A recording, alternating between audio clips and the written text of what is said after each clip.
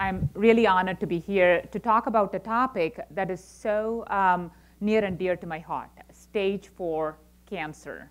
And the question is, with all the advances that we have seen in the past decade, are we really winning the battle? Where are we? Where is the field of cancer medicine at this juncture? And I'm going to give you some details about what we know so far and what we have learned so far. And I believe we have some MOC questions to go through. Are we doing that, or we can skip the questions? Okay, all right. So let's go through the questions really quickly. Okay, all right. So I'm going to briefly talk about some cancer statistics, the recent cancer statistics. And I'm going to use melanoma as a model to talk about genomics and precision medicine. And then specifically also kind of bring this to colorectal cancer and how all of this is kind of linked. Cancer care, we learn from one disease process and are able to apply to another disease process. And we'll kind of understand this together, and I hope to give you some interesting tidbits as we go along. Now, the incidence of cancers. So this is the data from 2008 to 2015. And if you look at the incidence of all male cancers, the top 3 cancers continue to be prostate, lung and bronchus, as well as colon and rectum. And the incidence of all 3 cancers have been steadily decreasing over the past 5 years. And overall, the 7 out of 17 cancer incidences have also been decreasing, and this is the top 3 cancer. But then if you look at it, melanoma of the skin, the incidence has actually gone up in the past 5 years, probably due to the sun exposure during the early 70s and 80s with lack of adequate sun protection. And we are probably seeing the aftermath of sun exposure now, where we do see probably the mid-60s coming in with melanoma. Now, when we specifically look at the incidence of cancers in female, the top 3 cancers are breast, lung and bronchus, and colon and rectum. Lung and bronchus, colon and rectum incidence are going down. Breast and uterine cancers have gone up. And similar to men, the incidence of melanoma also is steadily going up. We have a 1.2% annual percentage change. But when we look at specifically the mortality for cancers and looking at male cancers, all top 3 cancers, the mortality rate has gone down in the past 5 years. 3.8% decrease in lung and bronchus cancer, and we can talk about how genomics has really influenced the outcome in lung and bronchus cancer, prostate cancer, colon and rectal cancer, and we'll talk more about colon and rectum cancer specifically. And also, despite the increased incidence in melanoma, the mortality rate for melanoma has gone down.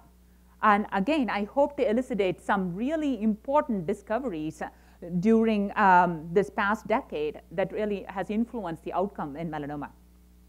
And the mortality rates in female, the top 3 cancers, our mortality rates have gone down, including melanoma of the skin. So very similar kind of trends. Now, overall, when we look at the overall incidence of cancer, on the left panel, you have the adjusted incidence.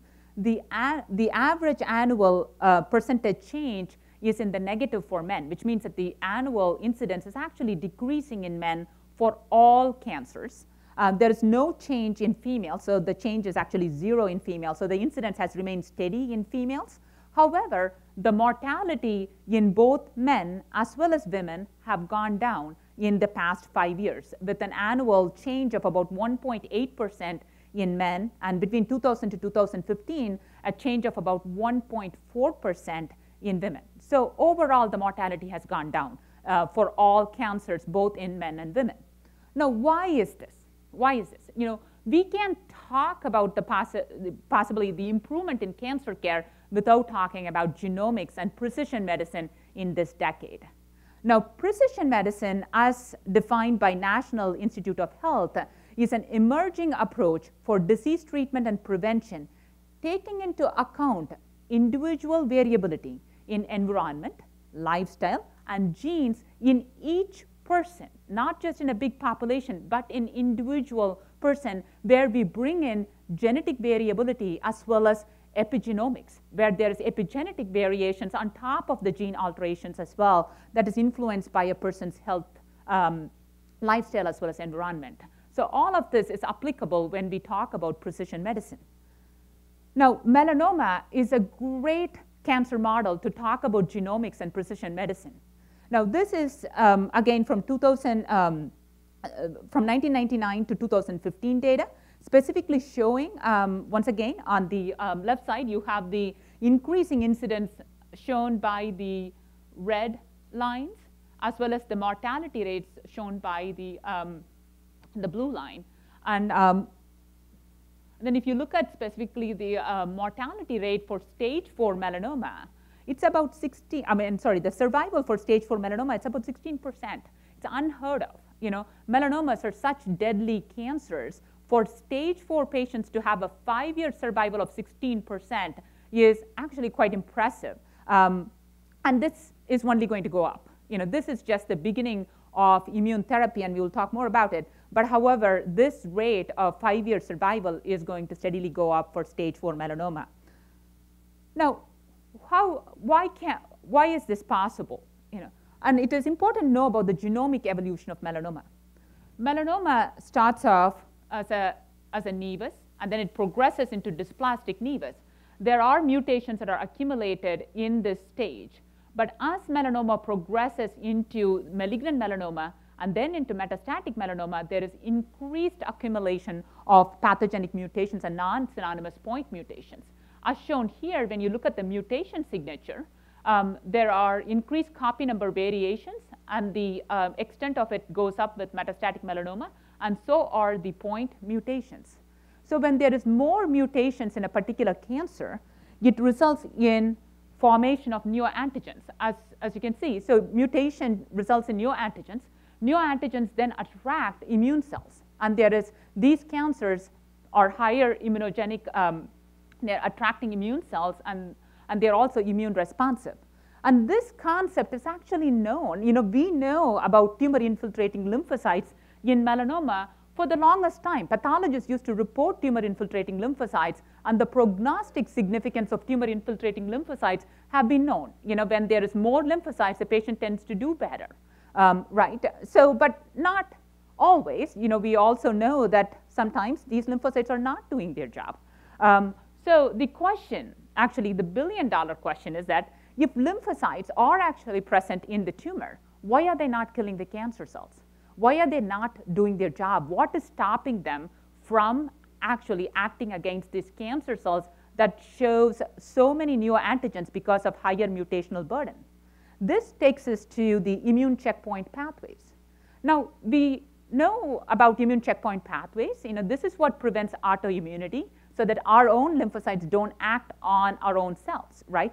So activation of T cells is a multi-step process. And the immune checkpoint pathways control the activation of T cells to prevent autoimmunity. And this is the process of peripheral tolerance. We have central tolerance that happens in thymus, but the peripheral tolerance that happens in lymph nodes and in tissues, right? And the two important immune checkpoint pathways are the cytotoxic T lymphocyte associated antigen 4, CTLA4, and the programmed death 1. So these two are very important immune checkpoint pathways that control T cell activation. Now, what does that have to do with melanoma? Well, we will understand CTLA4 pathway and see as to how that applies to melanoma. Now, CTLA4 pathway is an early immune checkpoint. It happens in lymph nodes where CTLA binding results in inhibition of T cell proliferation and survival. So in this cartoon, so it really shows when the antigen presenting cell presents the antigen, using the major histocompatibility complex to the T cell receptor, the T cell is activated by co-stimulation by the B7 and CD28 binding. So this results in a net positive signal and causes T cell proliferation, increased survival of the T cells, and IL-2 production. However, when there is a strong signal, the CTLA4, which is an immune checkpoint molecule, can be expressed on the surface. It competes with the CD28 for the B7 binding.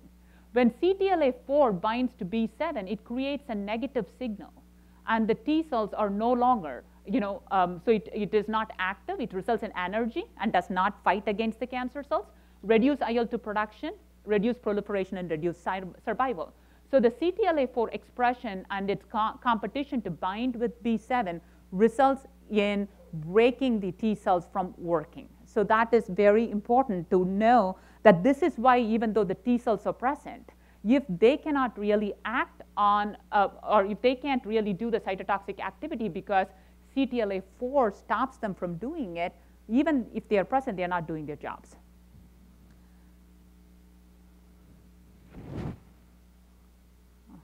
Sorry about that. And the programmed death 1 pathway is another checkpoint pathway. It's a late checkpoint. It occurs in peripheral tissues. It also is very similar to the CTLA-4 because it belongs to that CD28 B7 homolog, and binding of it will also inhibit T cell activation and proliferation. So in this cartoon, here PD1. So PD1 is a programmed death. It is expressed on the T cell surface. When the PD1 is unbound and you have the T cells working with the antigen expressed on the major histocompatibility complex, and this is a tumor cell expressing its antigen, and the T cells are working, there is a positive signal, results in interferon gamma production. But when the tumor cells see this, they produce a ligand called as PDL1. And the PDL1 is now expressed on the surface of the tumor cell. And the PDL1 will then go on to bind to PD1. And binding of the PDL1 to PD1 then results in a negative signal, so results in anergy of the T cell, and the T cell no longer can proliferate or reduce cytokine production and reduces the survival of T cell. So tumor cells are very clever in producing PDL1. There are several tumors that does this, and when it binds to the PD1 that is expressed in the T cell, it actually stops the T cells from working. So even though we have our lymphocytes in the tumor tissue, it no longer can act because it is stopped by this negative signal that is produced by the binding of PDL1 and PD1 or CTLA-4 to B7.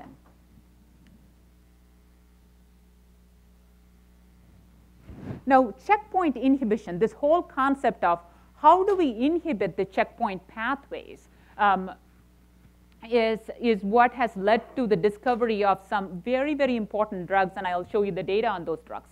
So checkpoint inhibition constitutes of two. One is the anti-CTLA-4, as I showed. So these are monoclonal antibodies that are completely humanized monoclonal antibodies that bind to the CTLA-4. So the CTLA-4 no longer is competing with the B7 or with the CD28 for the B7 binding. So the T cells can remain active is because the CTLA-4 break has been stopped or has been eliminated. So that is one way of immune checkpoint inhibition. And the second is this anti-PD1, where again a monoclonal antibody that is directed against this PD1 receptor. So the PD1 is actually blocked and does not bind with the PDL1.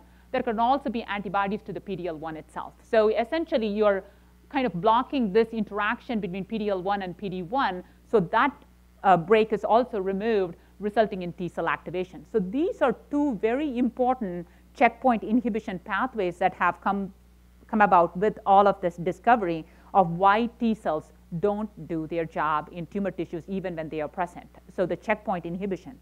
Now there are Nobel Prize winners because they discovered this. And these are two Nobel Prize winners for 2018, Dr. James Allison, who is a professor of immunology in MD Anderson Cancer Center, who discovered CTLA-4, and Dr. Hanjo, who is also a professor of immunology and genomics in Kyoto University, Japan, who discovered PD1. And they shared a Nobel Prize for medicine in 2018 for the discovery of these immune checkpoint pathways. Very, very important discovery. I think it has completely changed how we care for cancer patients. And without understanding genomics, it's impossible to take care of cancer patients at this point.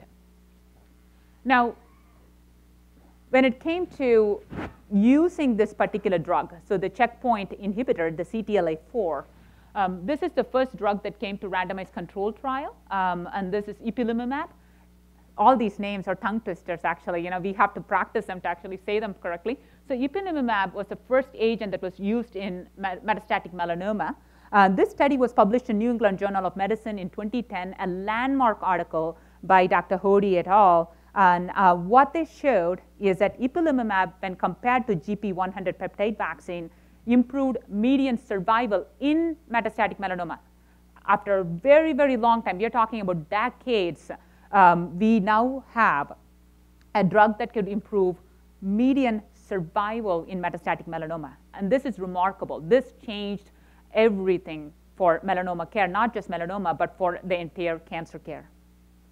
This was followed by, Dr. Wulchak was looking at the dose-dependent effects of ipilimumab and demonstrated that the effect of ipilimumab is dose-dependent. So 10 milligram dose was better than the 3 milligram dose. So they were using higher doses. And then this was followed by another large randomized control trial. Now you can think about it, the rapidity with which these randomized control trials are being published in New England Journal of Medicine. And this was all driven by pharmaceutical companies. And ipilimumab is a drug from Bristol Myers Squibb. And they were able to sponsor these international randomized control trials. And only pharma can do that. I mean, that's just millions and millions of dollars put into clinical trials. And this trial was sponsored by Bristol Myers Squibb because ipilimumab was their drug. And they looked at ipilimumab in metastatic melanoma. And they were able to demonstrate, as shown here, this is a Kaplan-Meier survival curve. The control arm was a standard dacarbazine. And this was ipilimumab plus dacarbazine. And they had improved overall survival, 11.2 versus 9.1 months. Statistically significant survival improvement in patients treated with the CTLA-4 inhibitor. Again, you'll say that that's a small difference in the median survival, the number of months. But this was sufficient for FDA to approve ipilimumab for the management of metastatic melanoma. However, this came with some price. The grade 3/4 adverse events in patients who received ipilimumab plus dacarbazine was 56.3%. And there were also deaths in these patients versus 27.5% in the control arm. So there was a serious toxicity associated with checkpoint inhibition, almost unacceptable at this dose of 10 milligrams per kilogram. And this was followed by another drug, which is also from Merck. Merck is another big pharmaceutical company, as you all know. And this drug was Merck's drug, PD-1 inhibitor, which is a pembrolizumab. And they came out with a clinical trial, once again published in New England Journal of Medicine, compared pembro to ipilimumab in advanced melanoma. And they were once again able to show improved progression-free survival and improved overall survival for pembro. So pembro is a PD-1 inhibitor. And this is also another landmark study that showed that with checkpoint inhibition, the CTLA-4 inhibition, which is the early immune checkpoint, is effective. But however, the later inhibition that happens in the tumoral tissue itself is more significant. So this was an important study that came out in 2015. They were also able to show not only PD-1 inhibition was beneficial and better than CTLA-4 inhibition in metastatic melanoma, the adverse events were also much lower in the pembrolizumab group. So now we really have a drug that is useful in metastatic melanoma, again, unusual, with lower toxicity than what one was demonstrated in 2011. And this essentially kind of killed single-agent ipilimumab. There was no more role for single-agent ipilimumab because you have a better drug which does the same thing with less toxicity. And this was followed, again, pharmaceutical companies. It has to follow. So Merck did their job. Bristol Myers came up with another drug, which is also a PD-1 inhibitor, again, showing pretty much similar results that the PD-1 inhibitor combination was better than the CTLA-4 inhibition. But however, all of this opened up the doors for checkpoint inhibition, not just in melanoma, but in overall in cancer, gastric cancer, ovarian cancer, and we understand lung cancer. So the checkpoint inhibitors were approved by FDA in 2011-15, and we have ipilimumab was the CTLA-4 inhibitor, and the pembro and nivolumab were the PD-1 inhibitors that were approved in 2015. And they are now available for treatment for all sorts of cancers. Any cancer that has immune response seen in the tumor, you could potentially consider them as a candidate for PD-1 inhibition. Now, along the same line, there was also additional discoveries that were happening. We understand that melanoma has tumor mutations, and one of the most important mutations that we found was the BRAF V600E mutation. This was also happening at the same time when immune checkpoint inhibition was being discovered. 50% of metastatic melanoma will harbor BRAF mutation. So this is a mutation that drives the MAP kinase pathways. MAP kinase pathway is a carcinogenic pathway, and this driver mutation actually drives carcinogenesis. So the question is, can we inhibit this driving pathway? If a patient has BRAF mutation, can we stop it, and can we come up with a drug that does that? As shown here, majority of BRAF mutation is actually V600E mutation, and they came up with inhibitors, very precise inhibitors that specifically target MAP kinase pathway. And we have two agents, vemurafenib and dabrafenib for as a BRAF inhibitor, and the MEK inhibitors are trametinib and cobimetinib. And these are the downstream inhibitors of the MAP kinase pathway. And these inhibitors came about, and in BRAF V600E mutation patients with unresectable metastatic melanoma, we once again have a drug, which is vemurafenib, that showed improved survival. And here you can see the significant difference in the survival curves between the standard arm, which is dacarbazine, and vemurafenib. Again, precision medicine targeting a very specific mutation in a cancer can result in prolonged and improved survival. And this is single agent vemurafenib. So the patients are not getting systemic therapy, other cytotoxic chemotherapy agents. They are getting a single agent, targeted agent that is specific for that cancer in that patient. And we are able to show improved overall survival and improved progression-free survival as well.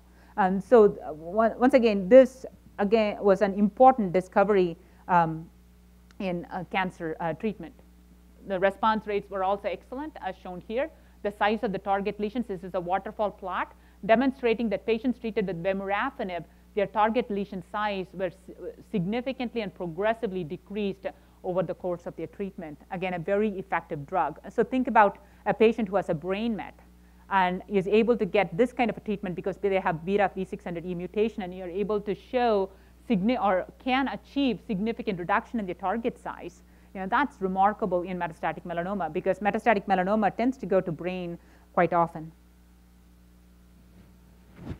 Again, the combination drugs, which is BRAF and MEK, also pretty much showed the same results, where the combination was definitely better than the single agent. And so the BRAF-MEK combination is now often used in patients with metastatic melanoma after the single agent PD-1 inhibition if they are BRAF mutated. So this shows kind of where we were and where we are now. So from 1975, where we had a single agent, dacarbazine, to 2000, where we had high-dose interleukin, and that's all the agents we had for treatment of metastatic melanoma, to a plethora of agents, very specific targeted agents that were approved by FDA between 2011 and 2015, and the combination agents that have been shown to be effective in metastatic melanoma, a very hard disease to treat, and now we have so many specific agents to address this that have all been shown to improve overall survival and progression-free survival with reasonable toxicity profile.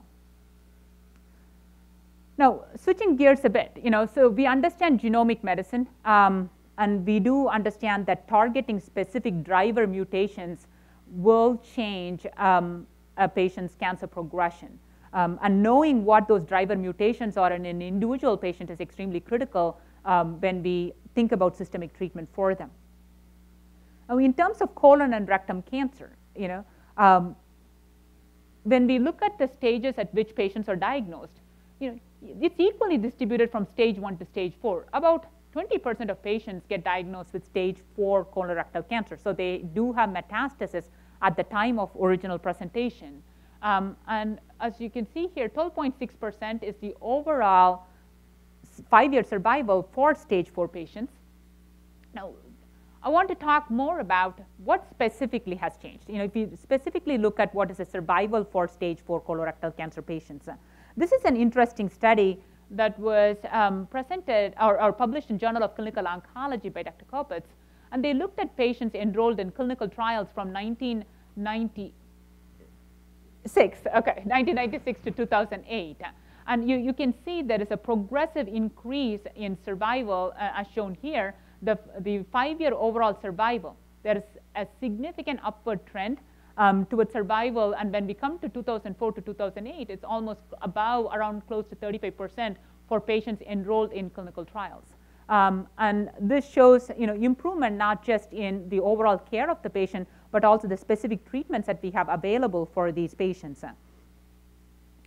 Now, the colon and rectum cancer, we now understand certain differences. Now, I'm sure a lot of you have taken care of colon cancer, and we used to think colon cancers are the same, whether it comes from the right side or the left side. We now know that the right colon cancer is very different from the left colon cancer. So you can't treat them the same way. Right side is different from the left side. And there are a lot of theories as to why right is different from left because of embryological origin, the type of cancers that they develop, and the type of mutations seen in right colon cancer compared to left colon cancer.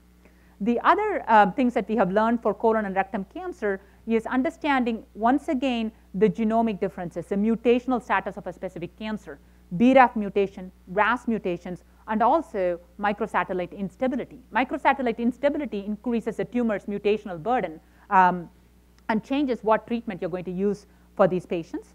And then we do have targeted therapy specifically for BRAF mutation, MSI, which would be PD-1 inhibition. We'll talk about that. And then I want to also address hepatic metastasis and peritoneal carcinomatosis.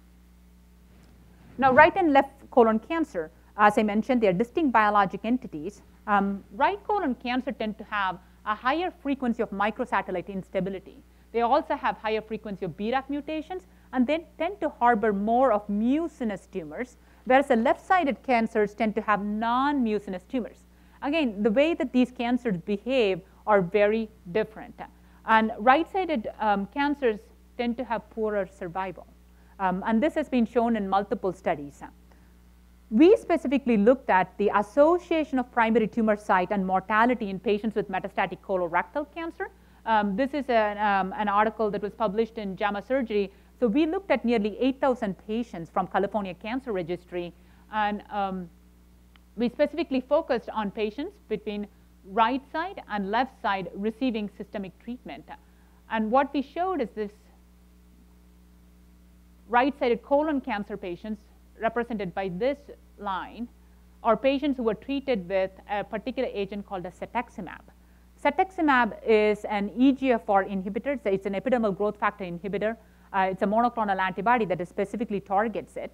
And we found that those patients actually did poorly when compared to all of the left-sided patients, whether it is treatment with bevacizumab or cetuximab. And certainly these patients did poorly. What that means is that right-sided colon cancer has different mutations that allow for it to continue to grow despite EGFR inhibition, and certainly should not be considered in patients with right-sided colon cancer. NCCN actually changed their guidelines to represent this change. So right-sided colon cancer patients are excluded from receiving EGFR inhibitors. Now, of course, we have so many drugs, but the big concept is we now understand right colon cancer is different from left colon cancer. We can't treat them the same.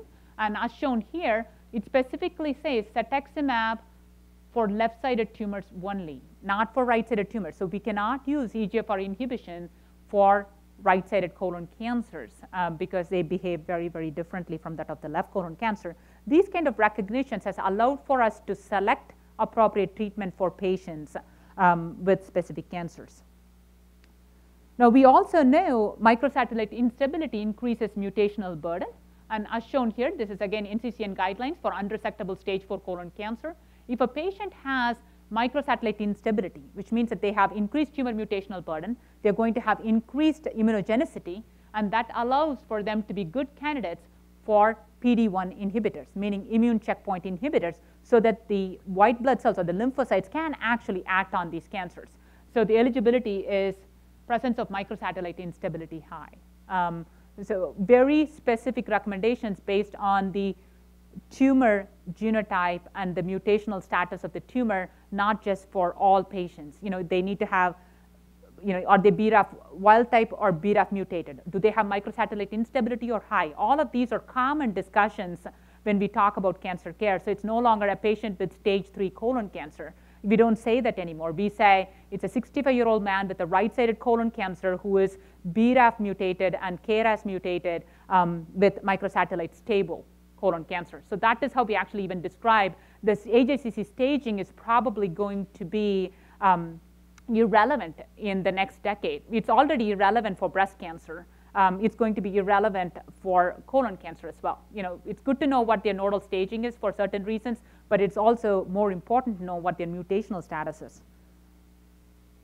Now, I've talked so much about genomics. I've talked about drugs, targeted agents, and so on. And I'm a surgical oncologist. I operate on people for a living. That's what I do. And I have pretty much talked about targeted agents and how to treat patients systemically. So the question, and I do want to talk about surgical advances. Now, has surgical advances really influenced outcomes in stage 4 colorectal cancer?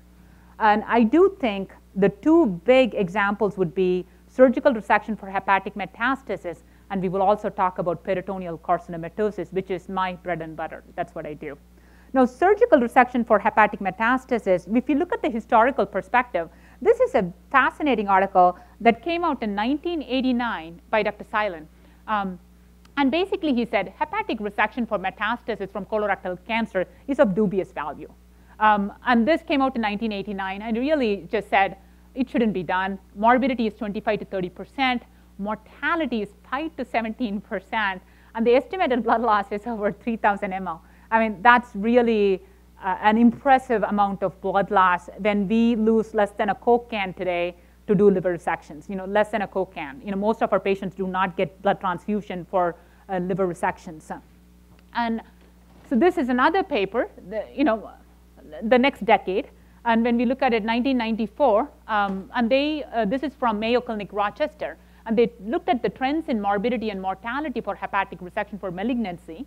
And they were able to show that there is a difference. Between 1976 to 1980, the mortality has gone down from 4.9% to 1.2%.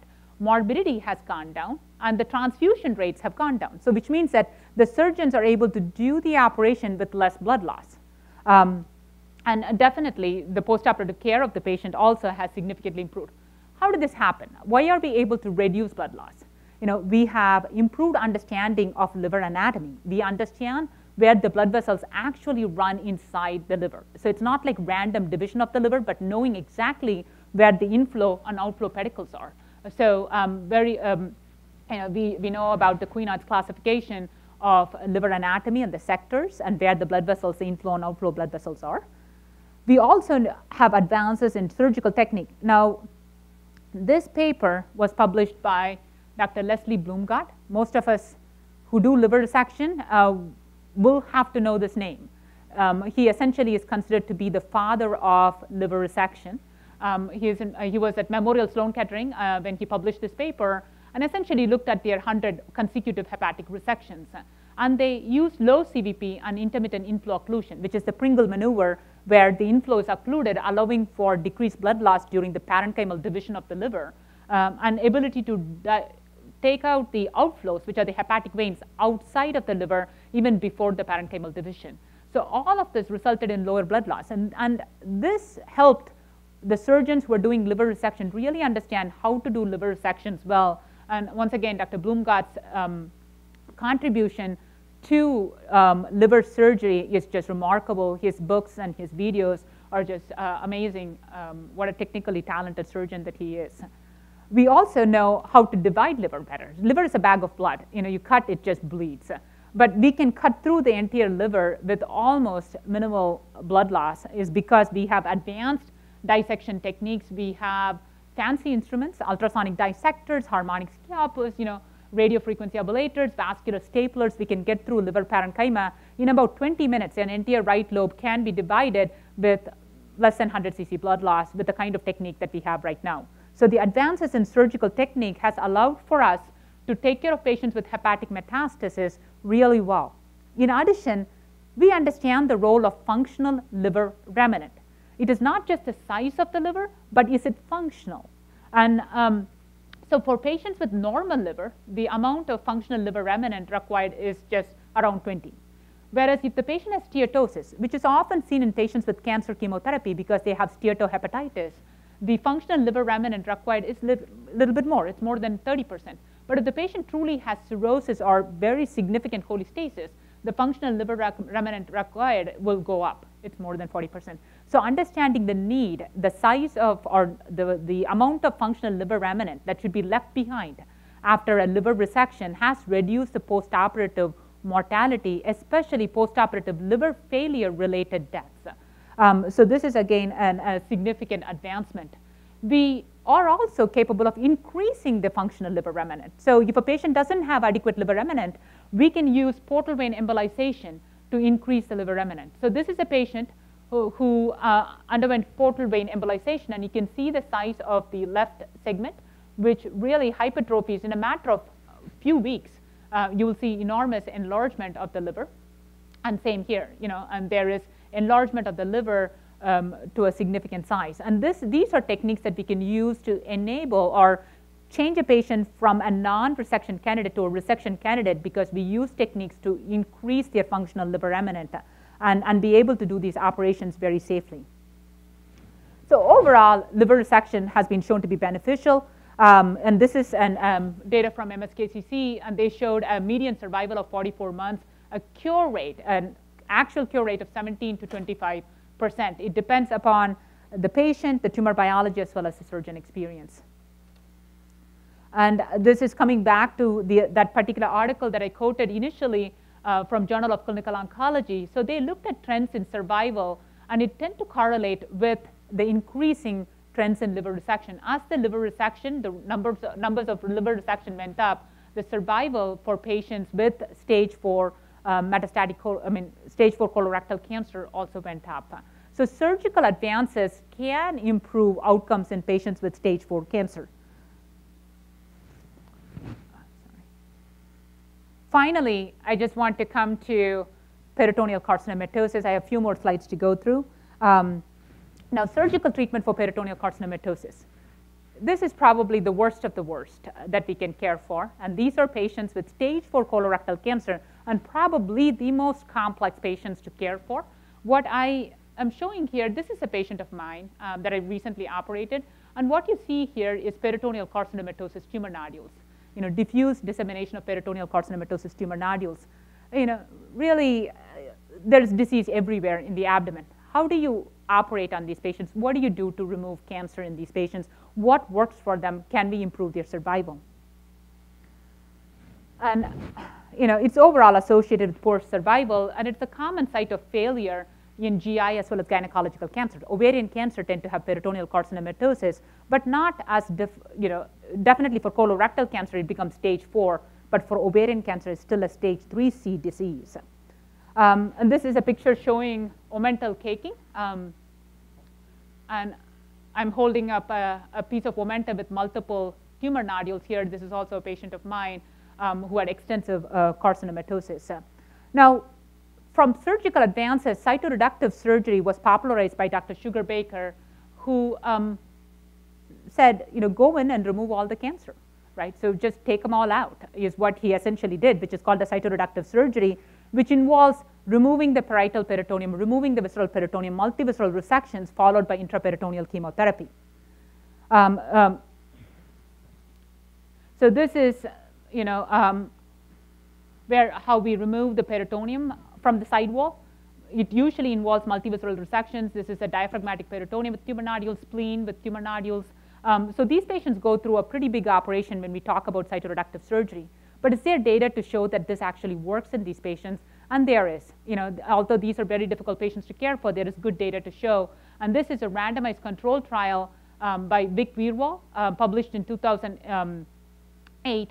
And he showed that patients who were randomized to standard chemotherapy compared to cytoreduction and HIPEC, there was an improvement in overall survival, as well as when we look at the specifics of these patients, there was significant improvement in survival in patients who had all of their cancer removed. If there was any cancer left behind, those patients did poorly. But if you are able to remove all the cancer, those patients tend to have a median survival even higher than 22.4 months, nearly 40 months. So this was their median survival. So this was, again, a landmark article that was published. And we recently have a more updated trial, which is the Prodigy 7, that looked at patients with peritoneal carcinomatosis. This is, again, a remarkable study, is because finally we are able to show improvement in survival for patients with peritoneal carcinomatosis from colorectal cancer, a median survival of 41 months. These are not patients who should be sent for palliative care. These are patients who should be considered for cytoreductive surgery. This is my last slide. This is actually our own experience from Loma Linda. We looked at about 125 of our patients between 2011 and 2017. Our grade 3-4 surgical complications were 8.8%. So we can do this operation really well with very low morbidity to the patient. Our 90-day mortality is 0%, and the median survival of these patients has not been reached. So majority, nearly 88% of the patients are still alive. And these are patients who we operated back in 2011 until 2017. So these patients do really well.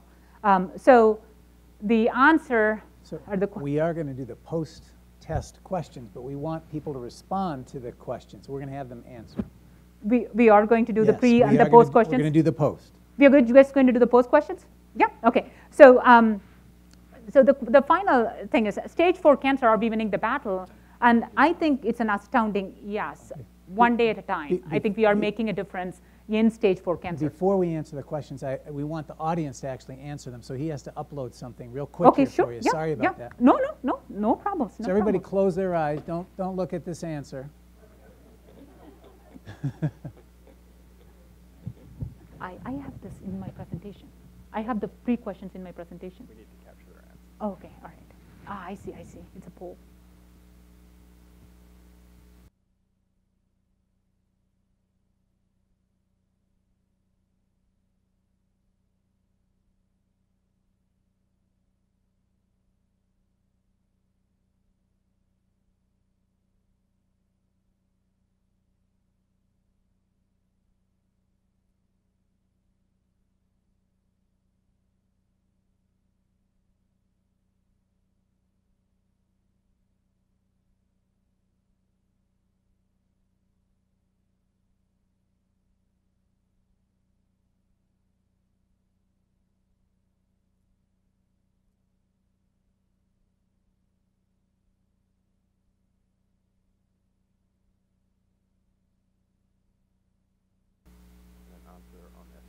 Mm-hmm. And then when you say a couple of options, then Okay, all right.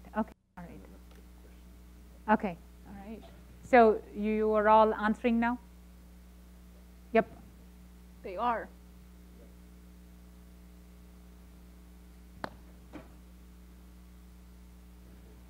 Okay. So the incidence of the following cancers are declining except, I was told that except questions are unacceptable in the American Board of Surgery questions anymore, but it's all right. I like them. You have to stay awake. Oh my gosh, 100%. Keep waiting.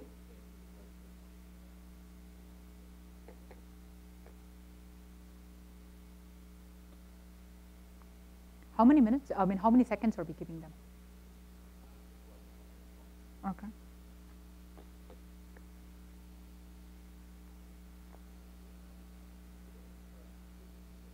Next one.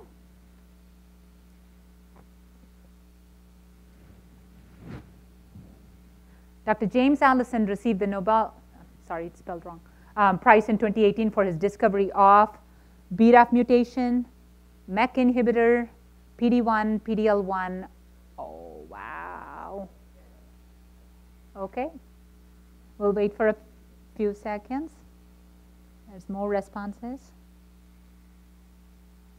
Very attentive group of audience. That's like 100% for CTLA-4. That's the right answer. Okay, moving on.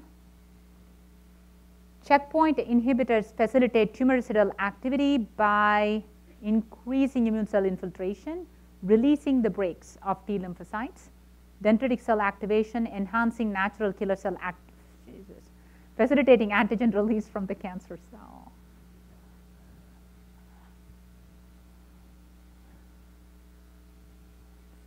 That's the right answer.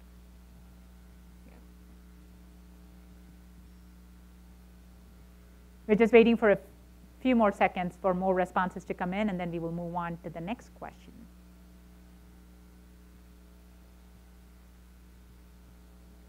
Yeah. Microsatellite instability in tumor predicts response to EGFR inhibition, BRAF inhibition, MEK inhibition, PD-1, PD-L1 inhibition, or VEGF inhibition.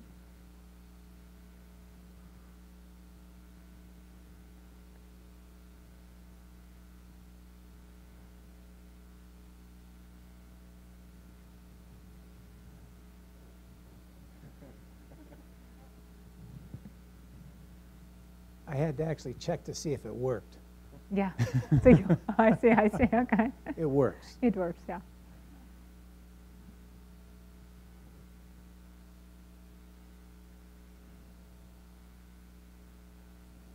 All right. Should I say the right answer or should I not?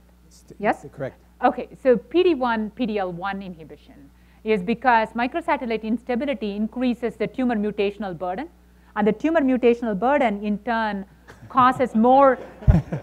Yeah, change it quickly, before it registers. Everyone has to get 100% MOC. So there's more immune cells that infiltrate into the tumor, and then activating or releasing the brakes changes. So and using pembrolizumab, as I showed in the NCCN guidelines, MSI high tumors is an indication to use either nivolumab or pembrolizumab. Both are PD-1 inhibitors. All right, and I believe that is our last question. So right-sided colon cancer that is metastatic to the liver and wild-type KRAS can be treated with the following agents except 5-FU, bevacizumab, cetuximab, irinotecan, oxaliplatin. Yes. Okay, good.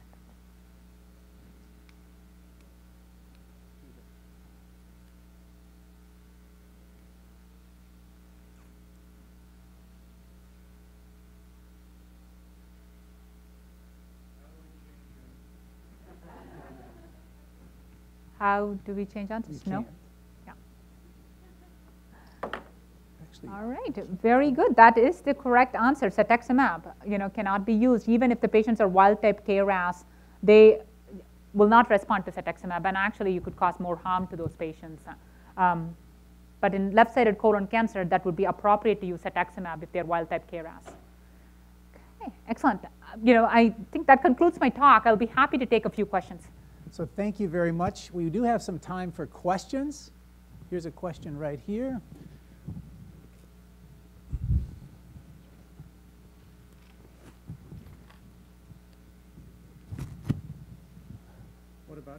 What about transverse colon adenocarcinomas? Good question. Actually, it's interesting. So transverse colon cancer, except for splenic flexure, is actually classified into right colon cancer.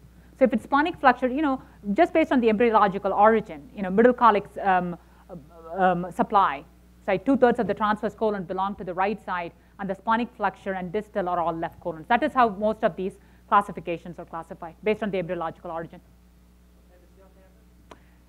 So appendiceal cancers, even though they belong to right-sided colon cancer, we specifically exclude them from colon cancer. Appendix cancers are actually reported as appendix cancers and not as colon cancers. Now, appendix cancer itself is a whole different biological entity. It's amazing as to how much we learn.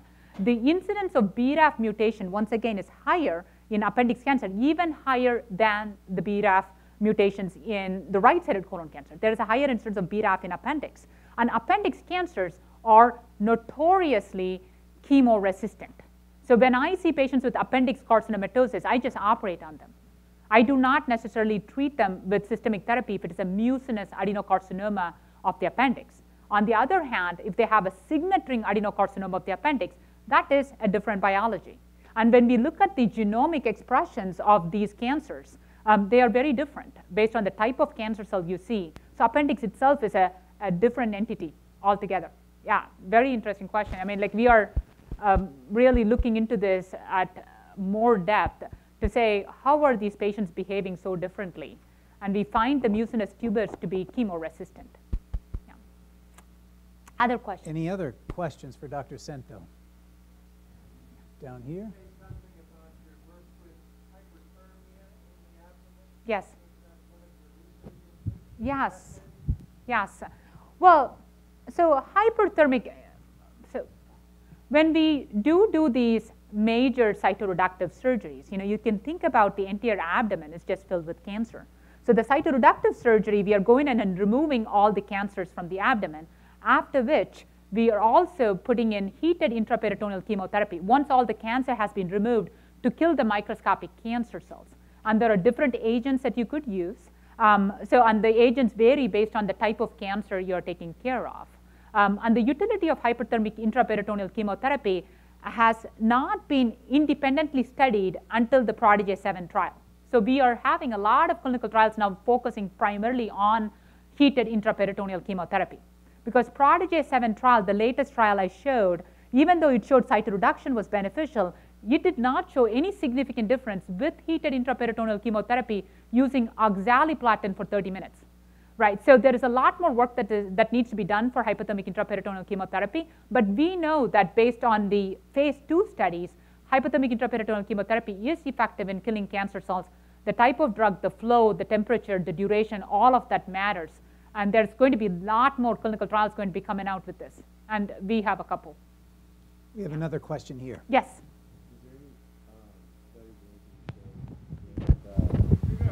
Is there anything to show with intraperitoneal carcinoid tumors?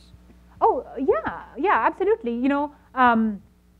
There are a couple of, we do cytoreductions for any number of different indications. I just pointed out colorectal cancer. And carcinoid tumors are one such tumors. And goblet cell carcinoid of the appendix is actually the more common one that we get to see, which is essentially an aggressive variant of an adenocarcinoma. And these cancers, when they spread to the abdomen, we will go in and cytoreduce. For carcinoid tumors itself, if it is a limited disease, we can go in and remove all of the malignant carcinoid tumors from the abdomen. And a similar cytoreduction can be done for metastatic liver disease as well. So, pretty much in the appropriately selected patient, you could use cytoreduction for the right indications, though. You cannot do that on all patients. You have to have good indications. We have another question Yes. here. How about small bowel and carcinoid? So, thank you for that question. I appreciate that. So small bowel and carcinoid, Dr. Kirk, if the carcinoid itself spreads to the peritoneal surface, there is a possibility in the right patients to operate on them and remove the disease. But if it's extensive spread of carcinoid, you have to choose the amount of disease that you're willing to cytoreduce. Because these are the outside, kind of not the typical indications for cytoreductive surgery, but can be done. Yeah. Yes. Hi. Yes. Is there any rhyme or reason to all these mAb in fields? Oh yeah, monoclonal antibodies or mAbs and IBs. Okay. What are the The inhibitors. They are all MEK inhibitors, BRAF inhibitors. So inhibitors have IB at the end. MABs are monoclonal antibodies. Yes. Yeah, not a problem. That's how we teach our medical students. If it's mAb, it's a monoclonal antibody. At least you can start off by saying it is a monoclonal antibody. You may not be able to fill the other half of it if you don't know it, but at least you will get half of the answer right. Well, Dr. Senthil, thank you so much for your work. My pleasure, my pleasure. And in this, you're giving us hope in the advances in treatment of cancers. Thank you very much. Absolutely. Thank you. Thank you.